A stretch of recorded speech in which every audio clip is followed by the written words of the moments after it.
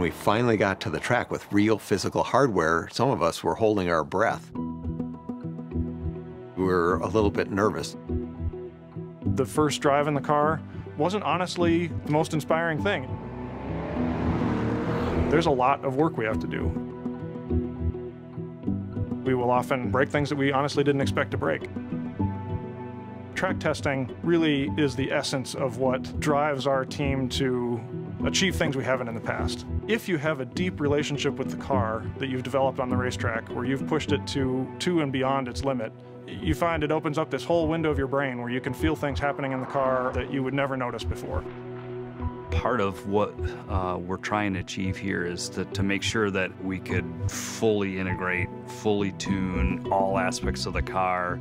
The components are all there, the hardware is well baked, there's a lot of calibration work that's required, and we are now taking that final 80% to the finished, polished product. If you talk to our ride and handling engineers and our chassis control engineers, they live in that car. That is their office space. That's literally where they go to work every day. So the big thing we had to adapt to was our tuning style and how we adapt to a new center of gravity location and how we can take advantage of all the rear tire that this car has.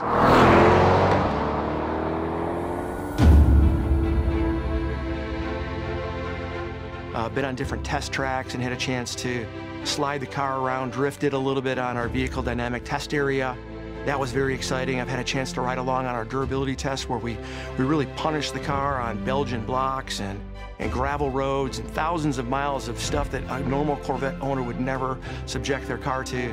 I've had a chance to be in the car at a cold weather test site on ice and snow where we're challenging the stability systems and chassis controls to deliver great performance.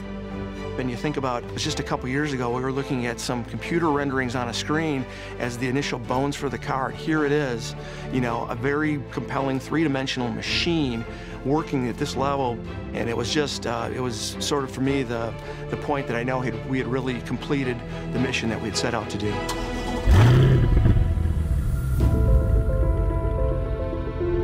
About a month ago, we were at the track, and I thought, well, this is the last time this is going to be a new thing for me. This is, when I get out of the car in 45 minutes after a tank of fuel, this is going to be the Corvette. And it's not going to be the new Corvette, it's going to be the Corvette.